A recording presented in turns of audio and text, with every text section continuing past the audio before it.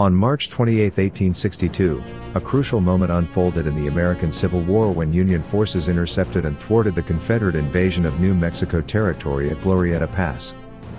The Confederates were driven by ambitions to expand their influence into Western territories, aiming to secure valuable resources and assert control denied to them before the war. Despite initial successes, their advance was halted when Union troops, led by Colonel John Slough, strategically attacked and destroyed the Confederate supply train, forcing a retreat.